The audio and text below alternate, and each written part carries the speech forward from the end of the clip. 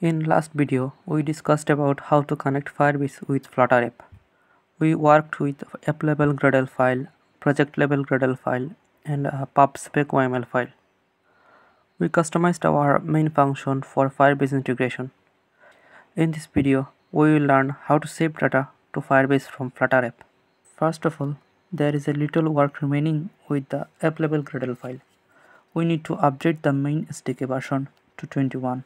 But you can choose 21 or higher.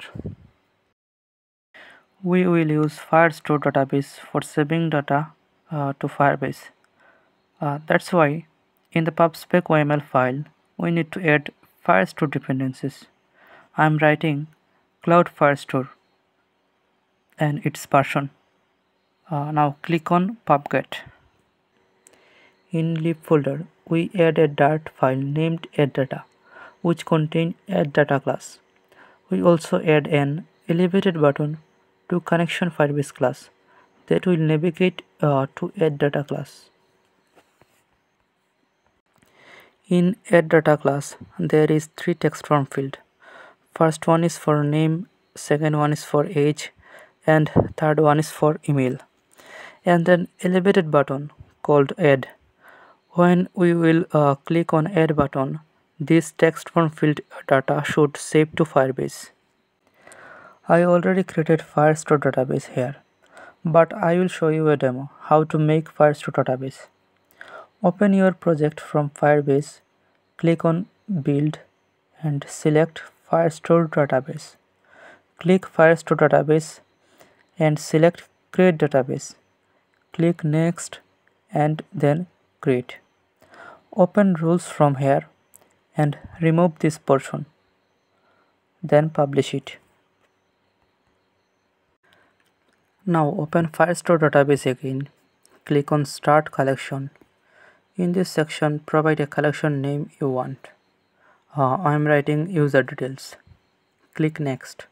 Select this auto ID. Now this could have certain fields. Let us say name. I am providing a name in this section, which will be a string type.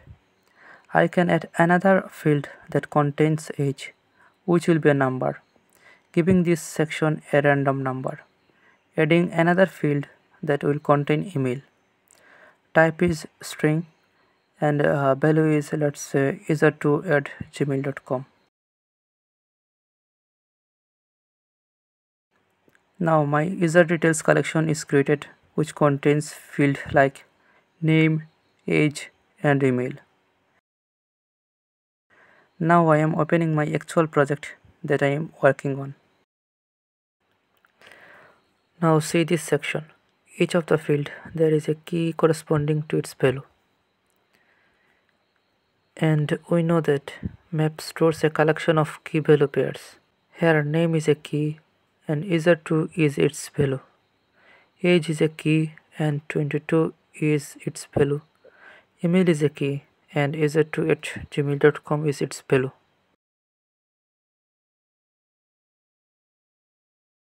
So we can say that map can be used as a data structure for saving data in Firebase. That's why I'm making a map inside this onPressed section of this add button. I'm writing map key as string and value as dynamic. And the name of this map is user details.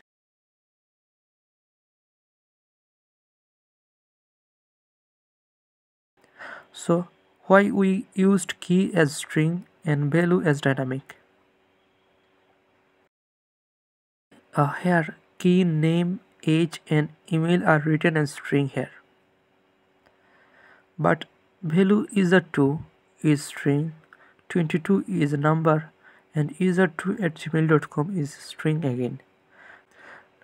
That's why we will use value as dynamic. Now I am writing all the key here as I want and giving a value for each key.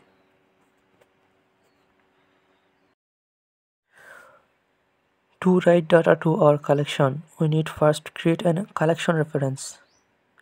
Now we have to use a firestore instance and inside this collection we will write the collection name we made before.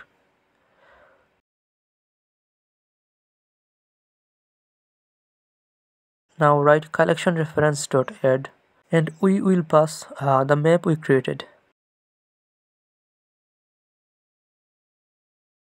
Make sure you import all the necessary packages. Now restart the app and click on add. Our maps value are saved to this collection. Now our target is to save the data from this text form field. That's why we will make controller for each 3 section.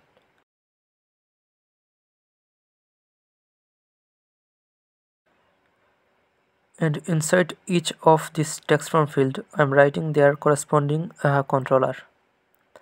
Now I'm replacing our map value with the controller. Now restart this app again. Type name, age and email here and press add. Here we successfully saved our information from text form field to Firestore database. If this video is helpful to you, please like this video and subscribe for stay connected.